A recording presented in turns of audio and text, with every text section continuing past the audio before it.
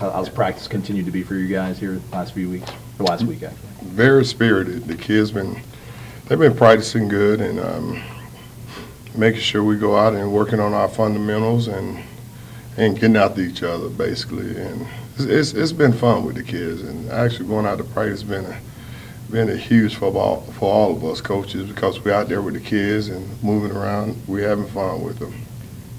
Do the current players, do they get excited about signing day too, kind of tracking the guys who are coming in? And yes, they was talking about it. Believe me, they was talking about defensive line. My group was talking about defensive line we signed and different players. Yes, they do. Do you have any update on the running back situation? Is Kalen reinstated? Is he practicing? Right now, we out there practicing and going through the motions. Kalen had his knee operated on. I assume maybe some walk-ons might be playing in the Sun Bowl at running back. It's not like you have a lot of depth at that position.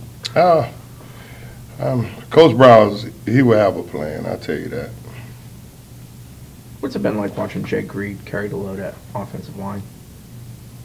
Coaching it up. Jake Reed. Coach Clemens is here too. Is he here? Yes. Okay. Had he missed some time though? He's here. Jake did a good job when Coach Clemens wasn't here for one day, but he did a very good job. So it's kind of a similar situation to 2 years ago in the sense that some coaches who may not be here next year but are still coaching for the bowl game. How is it similar in terms of how guys are? I know after that game 2 years ago, you praised a lot of the coaches who stayed for being professional and doing a good job. Are you seeing the same thing? Well, I heard the coaches that has been here coaching, they've done a great job with these kids in the last 2 months, and I can't say enough for each coach that has been here. I take my hat off to them. They're professionals.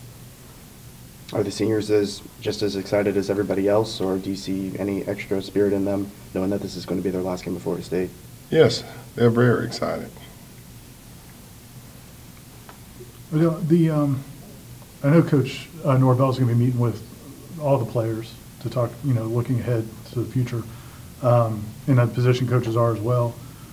Are you, because you've been the interim head coach, have you kind of gotten involved in that in terms of, because I'm sure some of the guys, there's uncertainty with a coaching change and things like that. Do you still kind of take a role in that, even besides your position guys? Coach Norvell's the head coach. He's taking care of that. As guys start getting hired to round up the assistant staff, do you reach out to guys to get an idea of who they are, or do you just kind of wait to meet them to, I guess, start learning about the guys you'll be working with? Of course, when they come in this building, I'm going to introduce myself to them. Coach Dillingham said you reached out immediately when he was hired, and I think either called him or texted him and said, hey, when you're here, I'll meet with you and talk to you. Why is that so important to you to reach out to? I mean, obviously he's going to be a part of your staff, so that helps. If he's a coach here at Florida State University, he's part of our family, I'm going to reach out and say hello and give him a hand if he needs it. And Coach Fuller said that he didn't understand what those spiked baseballs were when he got here. Are you, some of these guys, you've been here for so long and know so much of this tradition, are they asking you questions about this place and what it's been like for the last 30 years?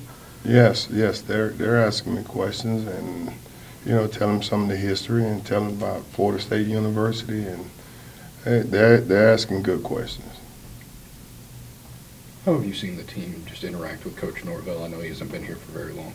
Well, they're on time up there to his meetings. They're talking with him, and they feel the energy in Coach Norvell. He has a lot of energy, and the kids, they like it. They like that energy. Is Pokey a guy, or Ontario Wilson, do you guys expect to have him available for the game? Right now, we don't know now. He's just out there running around. We don't know. Any word on Hamsa? Did he have a procedure done on his knee, or? Yes, he had a procedure done. What's Christmas like in the Haggins household?